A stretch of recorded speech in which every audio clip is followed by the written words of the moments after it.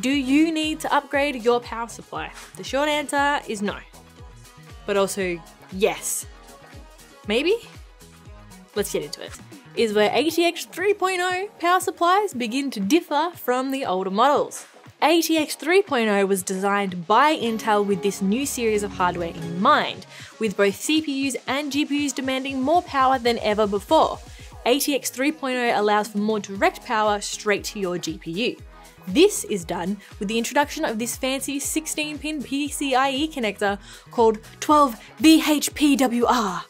And for those who don't spend their days memorizing tech acronyms, that means 12 volts. But with the new connector, it's just one cable that's actually on the slimmer side too, which is great for cable management. Power-wise, this cable is also a lot beefier than its predecessors. While the older cables were designed to support up to 150 watts of power each, the new 16-pin one can provide up to 600 watts of power with just the solo cable. So a total power of 670 watts if you count the power from the PCIe slot as well, which is an awesome upgrade.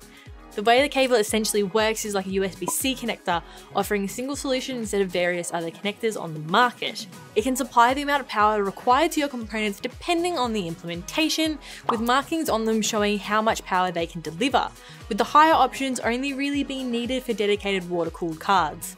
Another super cool feature about this cable is the little baby pins down the bottom.